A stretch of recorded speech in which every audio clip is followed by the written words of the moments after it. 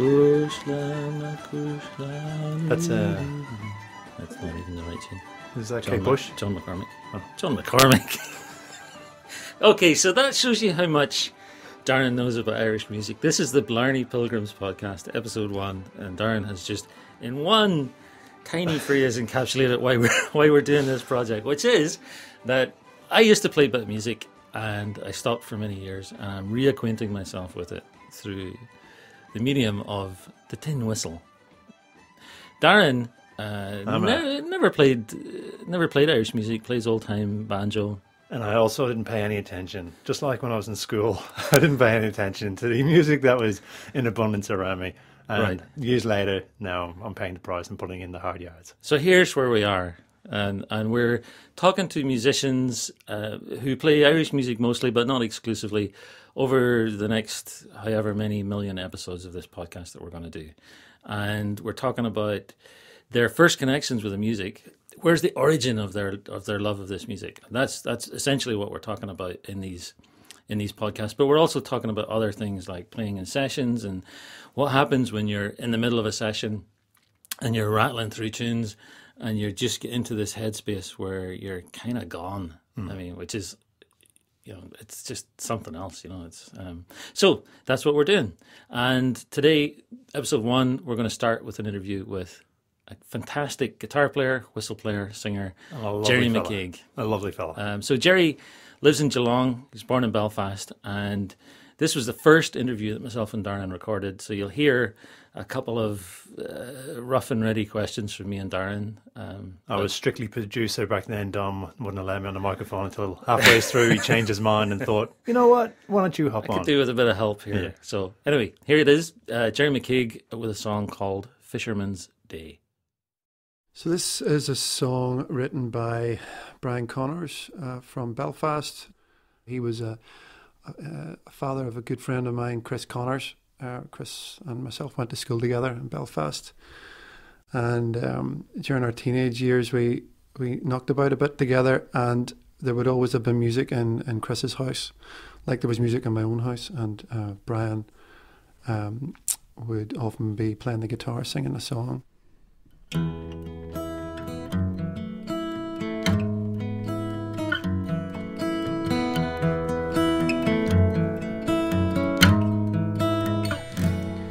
I'll stroll by the shore on a soft summer's evening, where the sea stirs the sand and the boat homeward steers.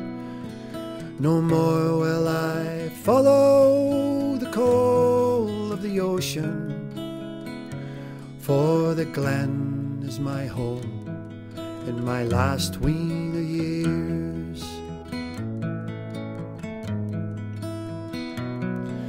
Farewell to the sea, to the nets, to the fishes.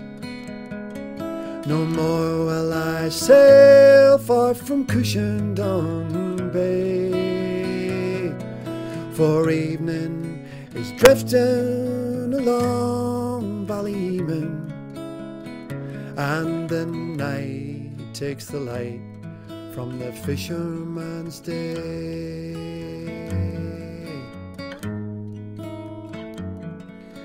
Shadows are stealing the green from the glen side, and the salmon are home to their own native streams. I'll take a long pint in the heel of the evening, where the fish of the past will be part of my dreams.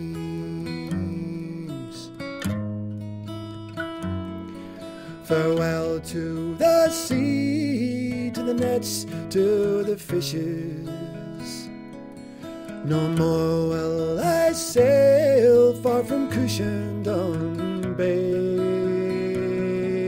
for evening is drifting along Ballyman, and the night takes the light from the fisherman's day.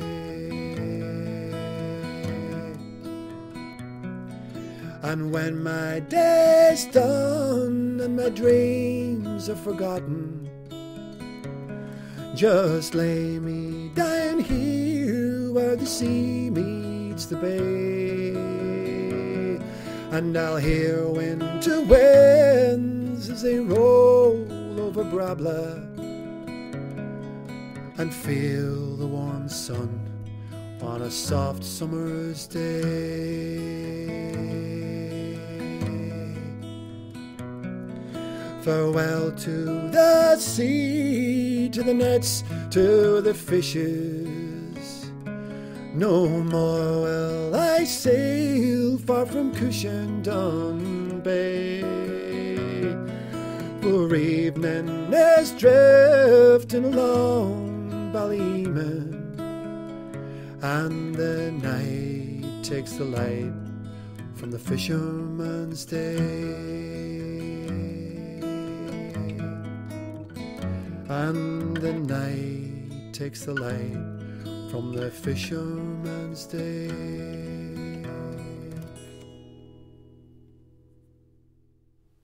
Wow, beautiful.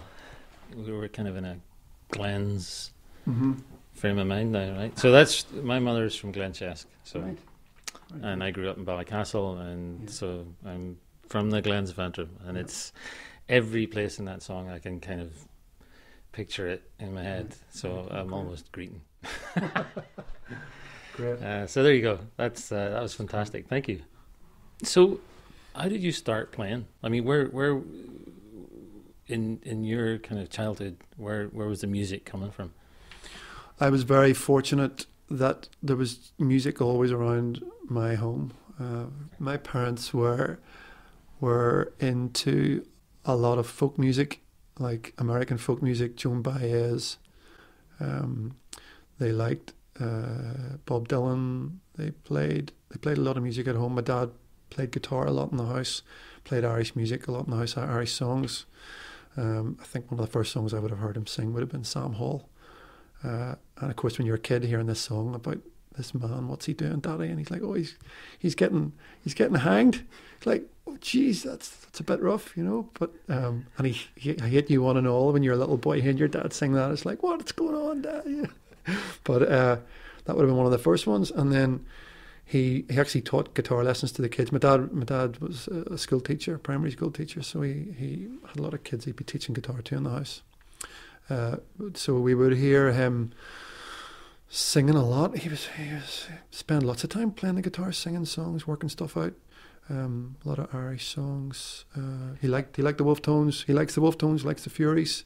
And were you automatically sort of drawn towards that, or were you kind of like, no thanks, Dad? I don't even think it was as obvious as that. We just heard it. It wasn't like, you know, it was Dad's music. But I was thinking about this again when I knew we were going to be having this chat.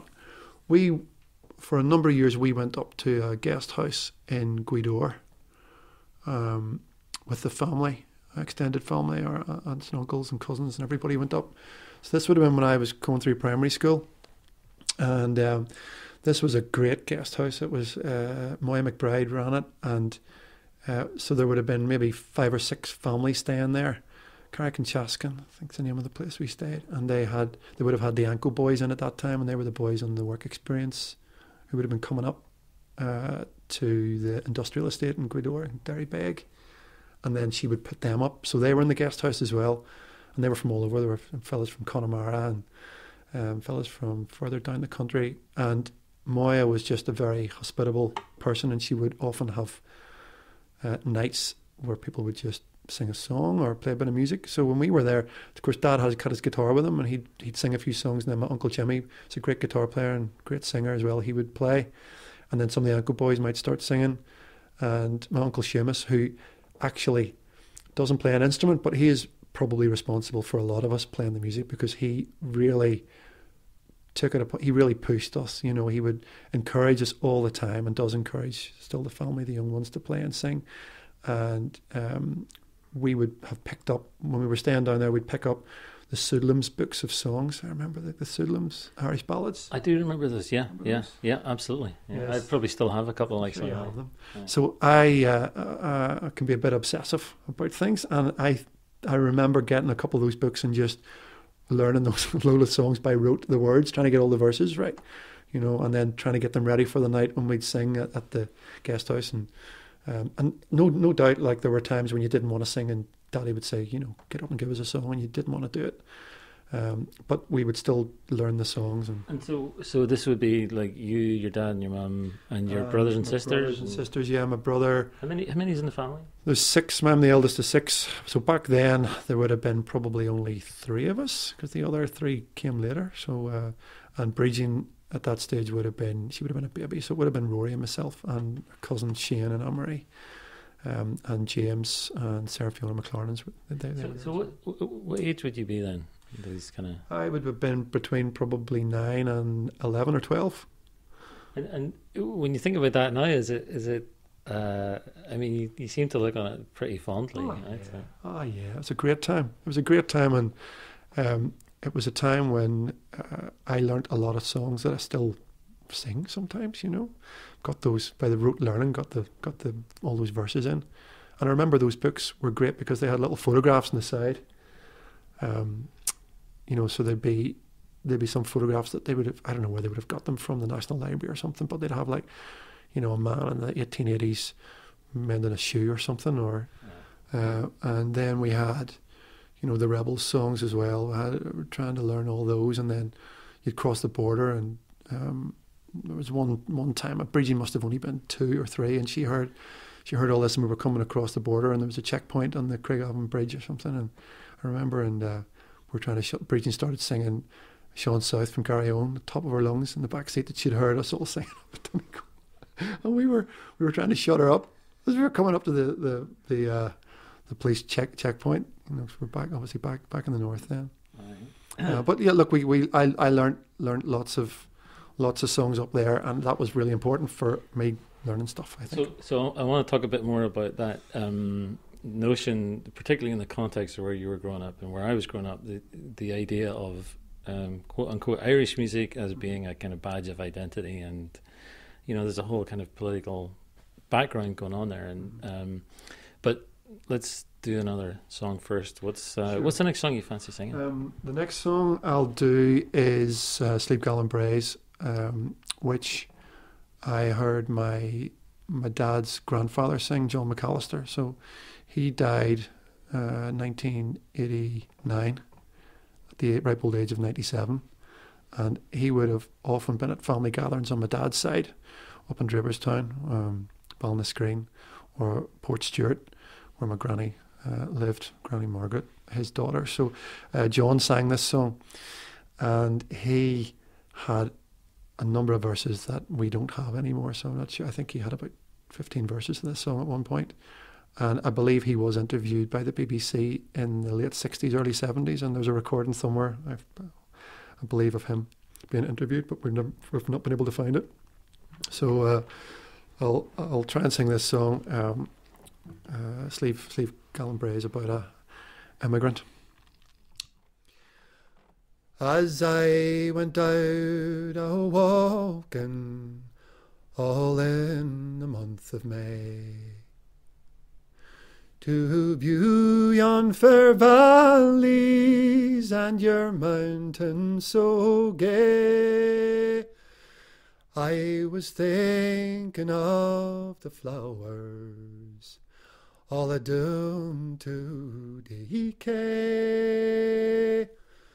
that bloom around you, bonny, bonny Slieve Gallion Braes. My name is young McGarvey, as you might understand. I come from Derry, Kennet, and I own a farm of land. But the rents are getting higher, and I can no longer stay. So farewell unto you, bonny, bonny Slieve Gallion braes. And oft times I did wander with my dog and my gun, to view yon fair valleys all for joy and for fun. But the days they are long over, and I am far away. So farewell unto you, bonny, bonny Slieve Gallion braes. It's oft times I did wander when the sun was in the west, to view yon fair valleys with the girl I love the best. But the days of youth have vanished, and I am far away. So farewell unto you, bonny, bonny Slieve Gallion braes. Farewell to old Ireland, that island so green, to that little church at Lisson and the town of Balnascreen. May good fortune shine upon you while I am far away. So farewell unto you, bonny, bonny Slieve Gallion braes.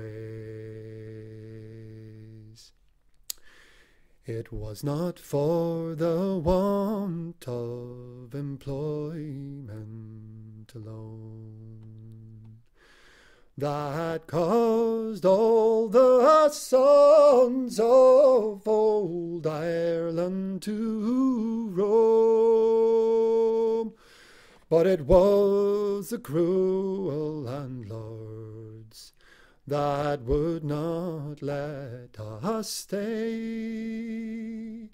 So farewell unto you, bonny, bonny Slieve Gallion braes.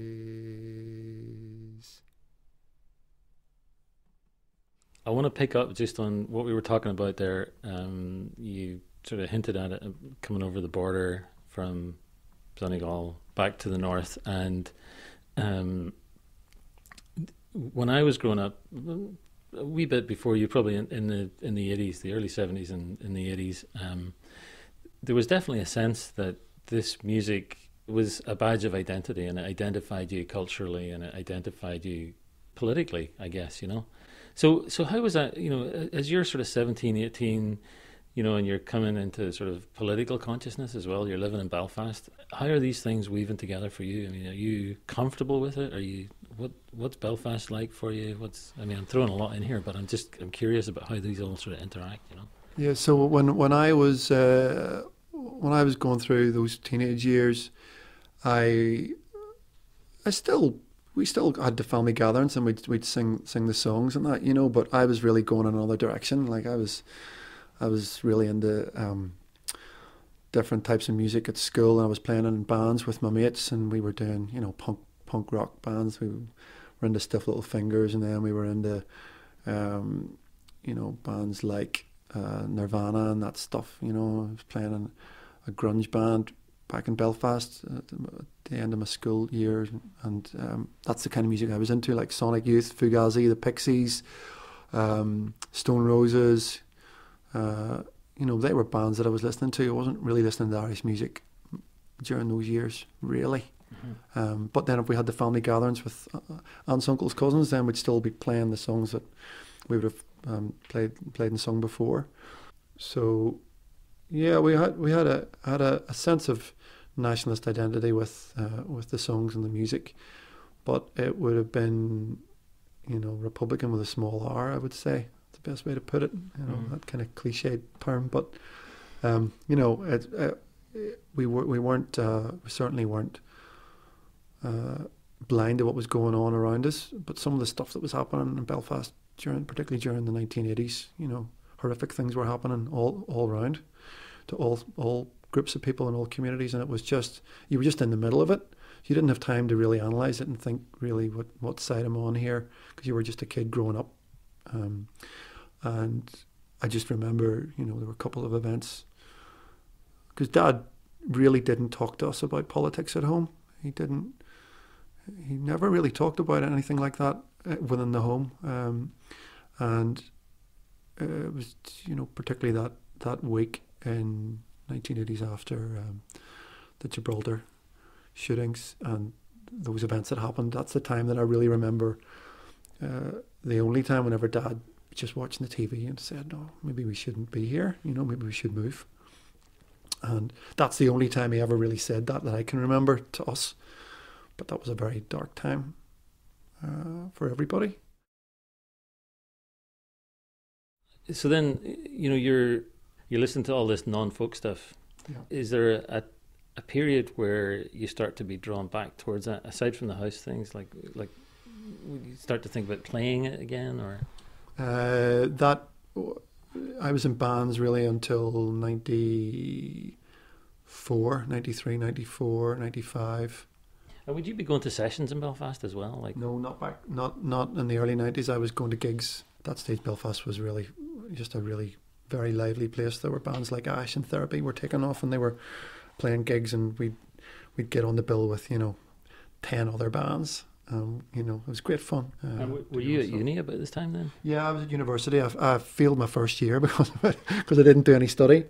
First year medicine, and I didn't spend much time learning my anatomy, so I failed the year and had to sit it again, and that sort of focused me. And it was like, geez, right,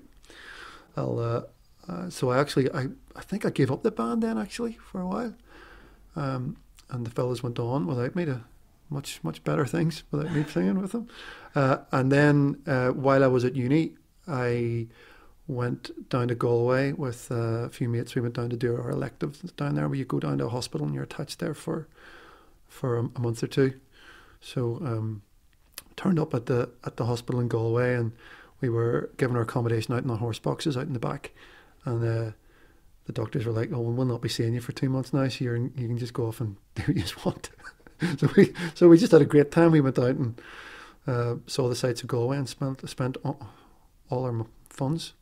And then while we were there, I called into a few pubs down there, Taft's and the Crane, and heard the sessions happening. And so I just brought my guitar along, like lots of us do. And to be fair, when you don't know anything about the music and you're a guitar player, you just bring your guitar along, because you think, well, I'll just have a crack here, And I was just completely messing up their session, I'm quite sure, thinking back now. But there was one of the fellows beside me in Taft's bar this would be like 92, 93. And I was sitting beside him, and I think I actually said to him, it's great the music here you have, we don't have anything like this up in Belfast, I said to him. And he actually stopped playing. I think he was a boron player, I won't hold that against him. And he turned around to me and he said, "Some of the finest players in the country are from Belfast. You obviously don't know your arse from your elbow." I was like, oh God. And of course, now thinking back to it, he was dead right, and and that was the kick up the arse that I needed. I just thought I could swan in, and I had my own pedigree of guitar playing. I was like, oh, this is no bother. I'll just come in. And he was like, mate, and he actually said to me, if you don't know the tunes, don't play. So I just loved it. I really got such a buzz out of it. And then when I came back to Belfast, I looked up where the sessions were and went down to Tom Kelly's bar down in the Liverpool bar, which was a great venue for sessions. Sadly, it's not there anymore, just opposite where the Seacat terminal was. And that was it was a brilliant venue, Wednesday nights and Sunday nights. And you'd go in, and then don't know who you'd be playing with or who'd be coming in to play or sing a song, or then Tom would sing at the end of the night. And it was just a fantastic venue, really. Right. And it was a mixed clientele. You'd be playing with fellas who from a different background yourself, and who find the music themselves as well. And it was great. And actually, religion was never mentioned in those nights, and that would have been still early to mid-90s, you know. But I loved that. So that's really where I tried to go down every week and listen to what was being played and try and work out chords for it and learn the tunes in a way that I could back them. Mm-hmm. People like Paul McSherry and Owen O'Brien were big influences on me hearing them play. And what were you picking up from them in terms of style? Like, was it about tuning? Was it about rhythm? Yeah, it was dad-gad tuning that the fellas were playing, and the rhythms that they were using to back the music, and the chords they were using. It just blew me away. I just thought it was the best thing I'd ever heard. And of course, when you see something like that, you know, most of us, I think, when you see something that really appeals to you, you wanna know how people do it, whether it's writing or art or music. It's like when you see something that really touches you, it's like, I want to do that as well. You know, how do you do that? Can you show us how you do it? And Paul McSherry was a great teacher. I just asked him one day, and he said, "Yeah, come along." And so I spent several weeks with Paul, just picking his brains and how are you doing this. And he was great. He was very generous and taught me lots of chord structures and taught me about the rhythm, and I learned a lot of music from him, a lot of guitar technique from Paul. Is there something, do you have anything to hand that makes you think of Paul, if we wanted to talk about that? Is there anything that springs to mind? Or I'm sort of springing that on you, but... well, he taught me a few Breton tunes, but I don't know if I could remember them now. There's a tune, what did I do with him? There was one, we did Pierre Bensusan, Voyage to Ireland. That tune, I think I remember doing that with him. Don't know if I can, if I make a hymns of it, I'll have to.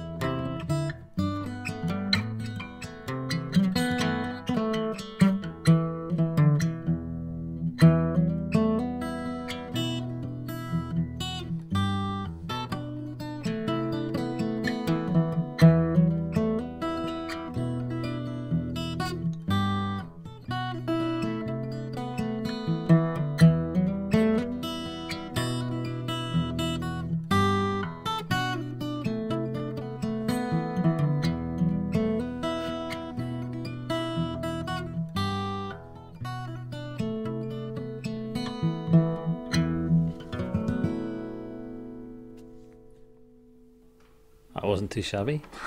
Thank you. Just get my fingers around that. It's a bit tricky now. Yeah, that's pretty good though. Yeah.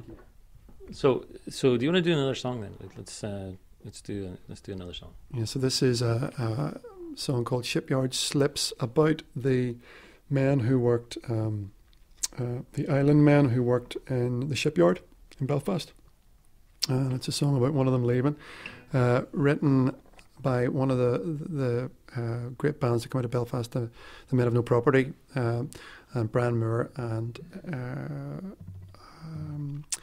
I think it's down as Dave Scott, I think, credited with this song, but I think that's it's a pseudonym for maybe Brian, possibly. I'm not sure. So.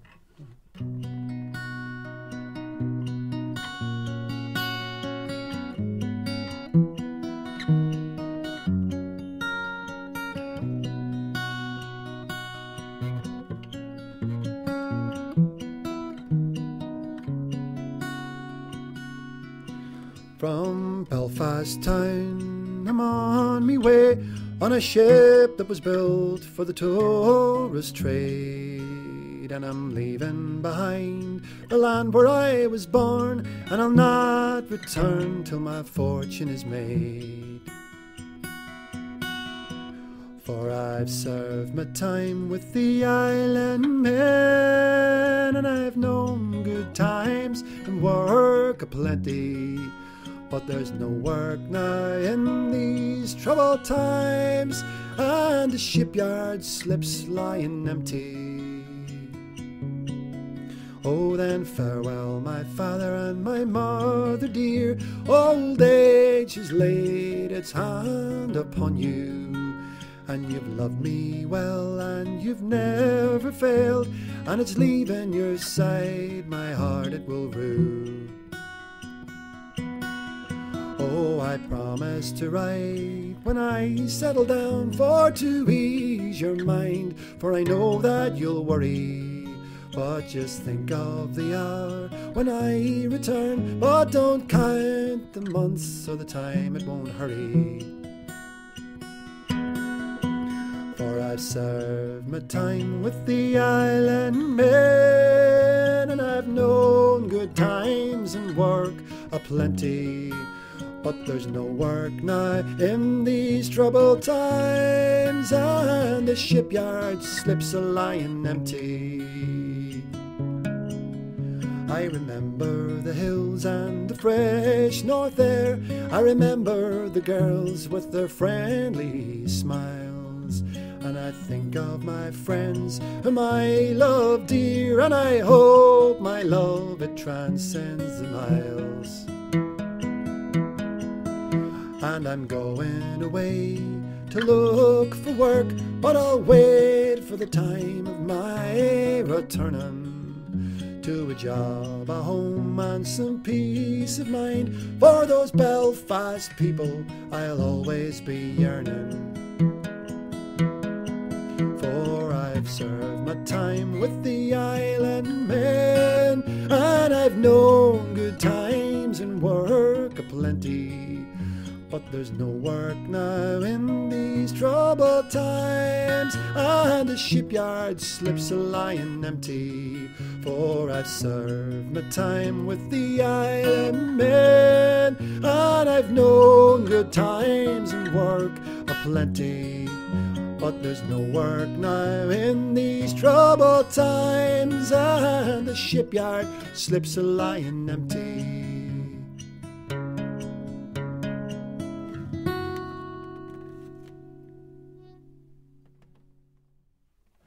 Shipyard Slips, performed by Gerry McKeague. Gerry, so, we're two Antrim men, and Darren here, the producer, is from Drogheda. I'm not hold that against you. So you live in Geelong. You've moved here 4 years ago after a stint back in Ireland, and I find myself kind of drawn towards these kinds of songs and this kinds of music, in part because of the absence from where you grew up, right? Mm-hmm. So, are you getting solace from playing? Like, why do you sing a song like that? I remember Billy Connolly talking about that once, about Scottish folk singers singing about being miles away from Scotland when they're frigging in Scotland. Like, so that's the thing. I would have sung them back in Ireland anyway. These were songs that I was singing. Maybe not the Shipyard Slips. I've learned that since I've come out here. But all those other songs, they were just part of the kind of the canon of stuff that people sang, weren't they? Like, songs about being away from home, even when you were at home singing them. But obviously, songs about wanting to get away. Songs about wanting to escape. But obviously there's a deeper, I'm being facetious, there's a deeper issue there, I'm sure, amongst lots of people with family members who aren't there singing, and people thinking about their relatives who are away as well. For you, right, do you feel fairly, rooted here? Do you feel fairly committed to staying here in Geelong or in Victoria in Australia? I think yes, we are pretty much rooted here, and I feel, I personally just feel like I've got two homes really between here and Belfast, and I've been lucky enough to get back the last few years I've been back a couple of times to see the family, and it's great to just catch up with everybody again and see the family and catch up with friends, and walk around Belfast and really feel it getting into your bones again is great. I love it, and then I love coming back here now as well, and I feel that Geelong's our home, and it's been very good to us since we've come here. We've really found the people here to be wonderful, very welcoming. So you're not sitting in the dark at night drinking porter and and weeping? Not at all. Not at all. No. Although I have to say, whenever I was lucky enough to get a gig at the National Celtic Festival a couple of years ago, and I was practicing for a couple of months before that festival, and I was going over these songs, again and again and again and again and again, and then I had that festival experience, and then I came away from that festival and I really felt quite emotionally upset.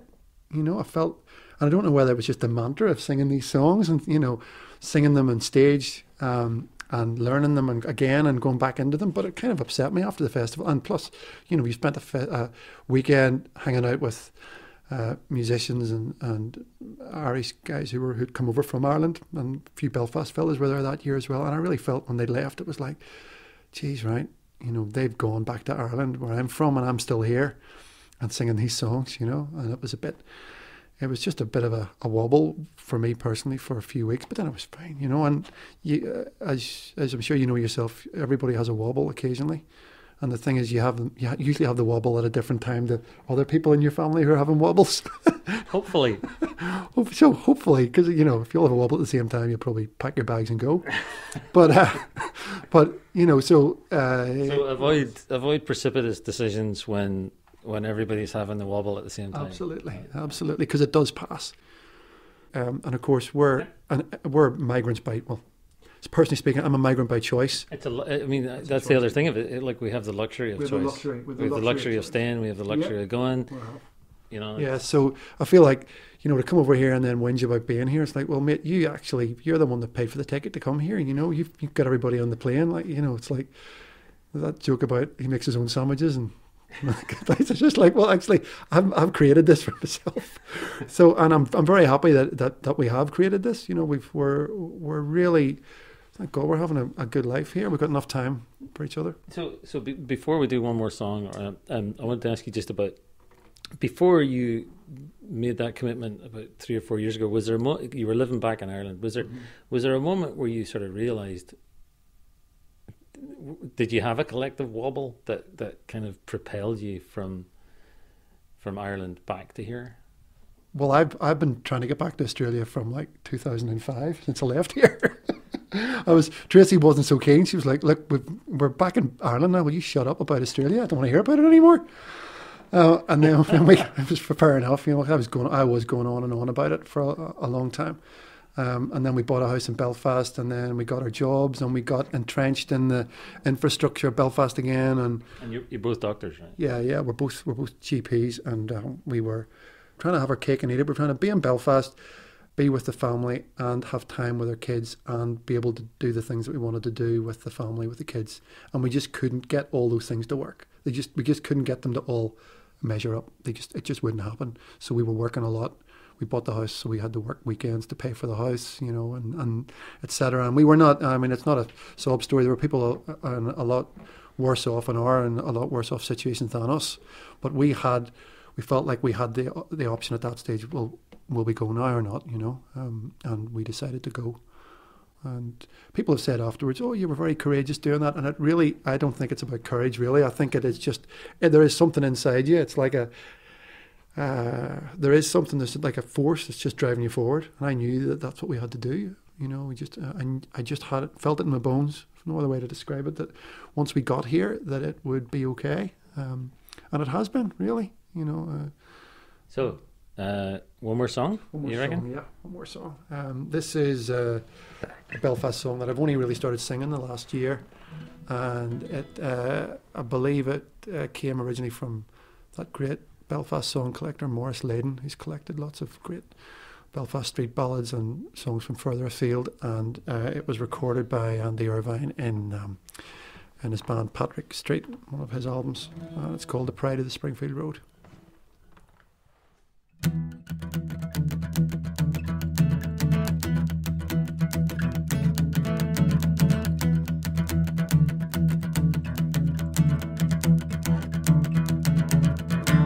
I met my love out walking in the merry month of May. The little birds were singing and the lambs did sport and play. She told me that she loved me and to me she would prove true. If you will stay with me, my lover, then I will stay with you. And we walked along the dam, the birds sang loud and gay. It was there I met me bonny wee lass and she stole me heart away. Her cheeks they are like roses red and her skin is white as snow. She is the darling of me heart, the pride of the Springfield Road.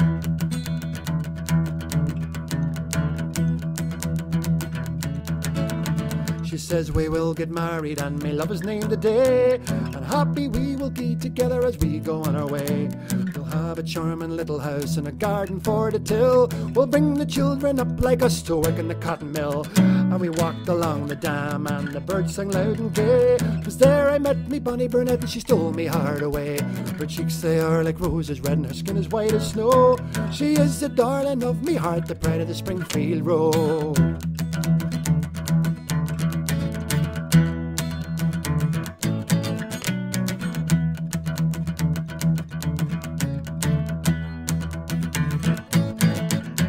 I'll bid you all adieu, and to her parents I must go to see if they will have me now or if the answer's no. She says they'll treat me kindly and my glass will surely fill. We'll drink the health of the bride and groom that work in the cotton mill. And we walked along the dam and the birds sang loud and gay. It was there I met me bonny brunette and she stole me heart away. Her cheeks they are like roses red and her skin is white as snow. She is the darling of me heart, the pride of the Springfield Road.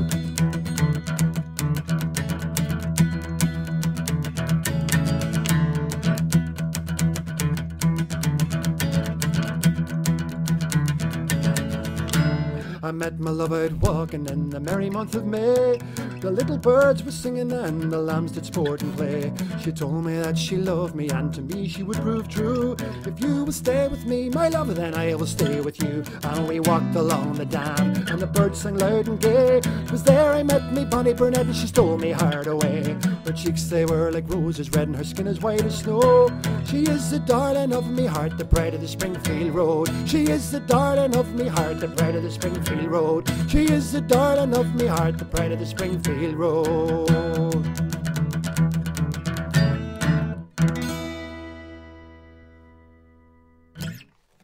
All right, I'm going to go out on a limb there and say that is a lot preferable to the Patrick Street version. Well, don't be saying that. No, it's fantastic. That's fantastic. Oh, thank you. Thank you. Yeah, brilliant. So, Darren, I wanted to see, since we were talking about kind of this connection to music and Irish music, and you had no connection to Irish music when you were growing up, I was wondering if you wanted to come over and... What both of you were saying about singing these songs about lamenting Ireland while being in Ireland.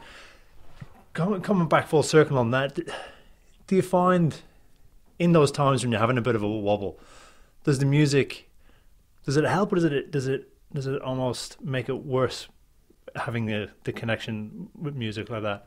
So when you sing a song that's really reminds you of home, right? So it's a pull and a push at the same time. It's the thing that's making you yearn, but it's also the security blanket that connects you.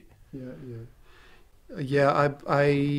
I would say, like, when I knew that we were doing this podcast, you know, this is the first time I've had the guitar out in a wee while singing songs, because there are, you know, I wouldn't sit and sing those songs at home all the time. But of course, when I've been preparing them for the podcast, it's been great. It's been fantastic to get back into them again and really enjoy them again. It's like it's a bit like, and this is a whole other thing. You go on talking about this all night, but the photos of the kids when they were kids in Ireland, you know, so kids should be able to look at photographs of their childhood, you know. But in our family, if we get out the photographs of them as babies or whatever, it's just too much for them at this stage, because they're still young and they're trying to deal with this, that's us back there, and it just brings it all up for them. So it's a little bit the same with the songs, the really important songs, those touchstone songs that really connect with your family. You love singing them at events, or if you were doing gigs, you'd get them ready, but some of them would be too close to home to be singing regularly, and you just wouldn't do it, unless you wanted for some reason to connect with a person, and you wanted to get back in and sing it, which you could do. But that's the fact that you can draw on a song, right, to connect with friends who are absent, and to connect with that feeling of love for those people, right? That kind of blows my mind. I mean, that's what this podcast is about. Really, was about the kind of mystery of that, right? Did having the ability and the knowledge of the music, did it make it easier to fit into Geelong life? Well, I would say the music has really helped me to get connected to trad music. I mean, the fact that there was a network of Irish musicians, Irish traditional musicians, Australian Irish traditional musicians, a lot of them, who are just great people, great musicians, and I was able to thankfully get to meet those guys early on when I came here in 98, 99, and played sessions with them in Melbourne, and then I've stayed friends with them since. And that's been a great thing for me socially, just to, we don't catch up that frequently, but when we go to festivals, you'll catch up and just slot back into it again. You'll have a tune and a beer, and that's brilliant. That's been a really rich part of life here, that the music has undoubtedly, without the music I wouldn't have any of that really, and then wouldn't be able to take the kids, or Tracy and myself going to those festivals just wouldn't mean that's a huge part of our life here, really. Even though it's only a handful of times a year that you go to the festivals, but it's a real connection that you have when you go back each year and you meet families again and forge friendships, and there's nothing like it really, sitting around just chatting and sharing music with people. It's like we're so fortunate to be able to do it. Really, it's a very deep way of communicating without having to keep talking all the time. And you were talking about the old timey music. I mean, it's the same. And there are so many Irish musicians, Australian Irish musicians, I should say, who play old timey music as well. And there's that great crossover. And I suppose coming to it from so I'm new to playing an instrument, and then so off the back of that, I'm new to this networking, or this network that you plug into. Yeah. That's a trip, right? That is something that I'd no idea that would be probably 50% of what the music is. You play for yourself, and then you play for this imaginary session in your head, and you play at a session, and it's just this. You're on the money when you call it another language, and that's what I get out of it anyway. Yeah, I have to mention my Aunt Bernadette. My dad's Aunt Bernadette actually was pivotal in our family. So she was the daughter of John McAllister, the man who sang Slieve Gallion Braes. Bernadette is a fantastic woman. She's taught music around Portland and Clady for years and years, and played in Killie bands, and I think she won the All Ireland Slow Air competition. She plays fiddle, and she is just a great person in our family. If there's family gatherings, she will. Doesn't matter that you've just started playing old timey music. You'll just be like, okay, you're get your chin ready. You're going to, and the thing is, there's no room for any ego, because the minute you get your first song done, and then you're on to the next one. She's like, no, Gerry, that's enough from you. We'll just hear now. Dominic's going to give us what have you got, Dominic? Dominic's got the song ready. Okay, and then Darren, while Dominic's, you just get yourself ready there, because you'll be next. It'll go on, and people are absolutely bricking it. Like people will come into the house and they're like, shit, I'm fucking heading for the door. What am I going to have to do? Have to play or sing or do something, or sing a poem, or say a poem or something. But she's such a marvellous woman for just getting everybody involved and getting them playing something. So we're going to finish up with another song, but do you have any gigs coming up, or? Nothing at the moment. My sister Mary's over at the moment. She's a fantastic harper, and she's over working in Melbourne. She's here with her boyfriend Zach for another year, so hopefully we'll try and get out and maybe play a few gigs. And in the meantime, if anybody wants to find you, if you just find me through Facebook, Gerry McKeague. Happy to connect with you through Facebook if you want to drop us a line. Yeah. This is a song called "The Boston Burglar" in Boston City. First appeared in the broadsheets, I think, around 1889, and went between America and Ireland to and fro. And I think it actually originally came out of an Australian song, Botany Bay, I think. in terms of the structure of it, but this is one that was sung in our family and is sung in our family quite a bit.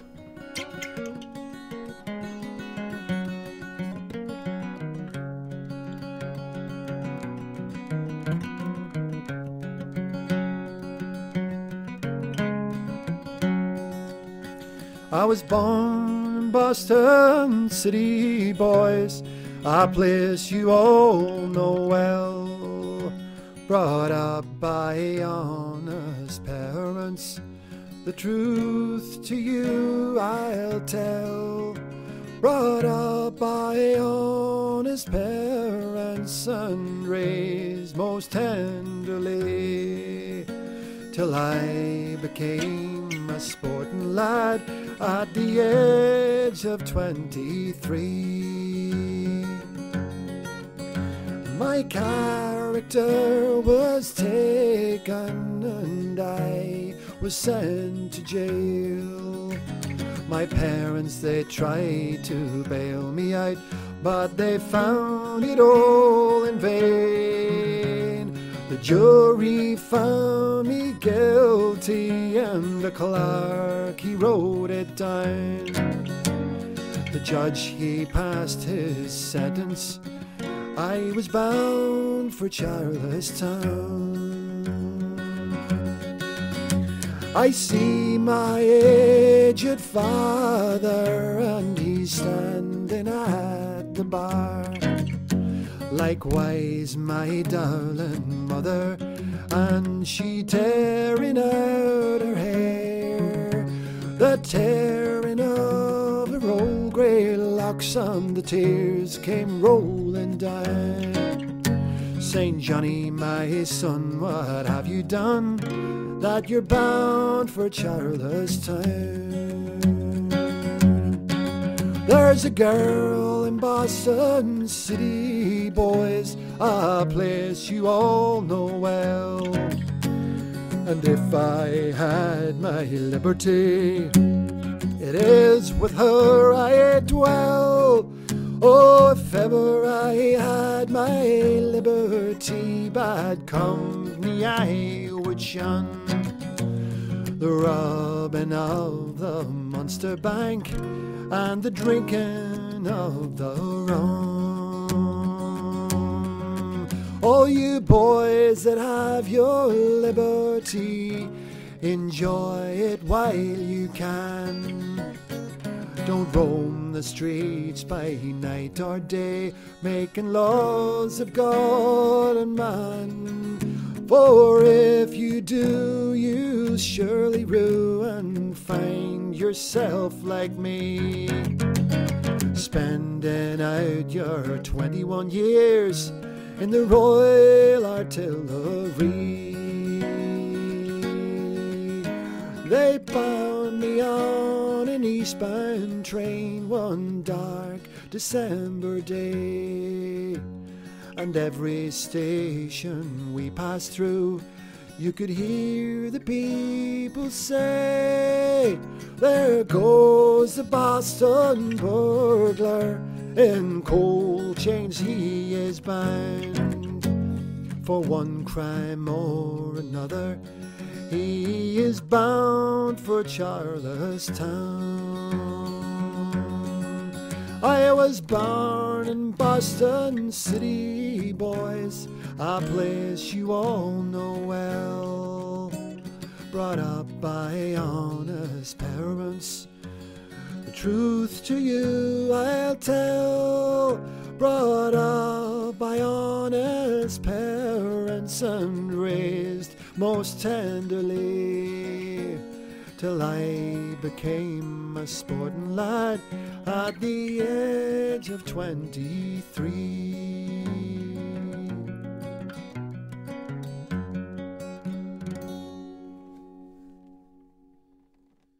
What a bloody lovely fella. He is, isn't he? No, He's just one of the know, nicest fellas going. And it's funny when you when we've been going around telling people we're doing this podcast, everybody to a person said, "Oh, have you spoken to Gerry McKeague?" Yeah. Gerry McKeague, you know. So there you go. We've spoken to Gerry McKeague. We spoke for so much longer after that. We stopped the tape rolling, and he is just one of the most fascinating guys. And he's been a great supporter of us from the beginning. He latched onto this idea. He saw the potential, and he's been a fantastic help getting us in front of some of the great players around the area. And look, speaking of support, the one thing you can do to help us at the minute is go on iTunes podcast, go to Blarney Pilgrims, and give us a 5-star review. Even if you think it was a 3-star Even episode. if you think 1 star is a stretch. Please give us the 5, because this is why. It's boring, but the algorithms that work in the background, if you're getting a lot of 5 stars with actual reviews, even if it's a 1 word, awesome. What will happen then is the algorithm will just rise us to the top. That'd be Even amazing. if you don't like us, like, leave it for Gerry McKeague, because he was great, even if Exactly. we were rubbish. Yeah. So anyway, brilliant. But yeah, that's it. We're on social. All the links to everything that we might have mentioned, our socials, Gerry's, will all be in the show notes. So yeah, look forward to hearing from you next time. Thanks again to Gerry McKeague. That was fantastic. All right.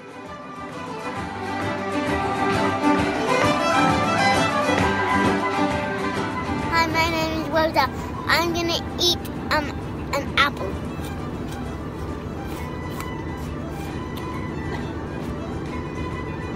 Please give Dominic and Darren 5 stars. Thank you.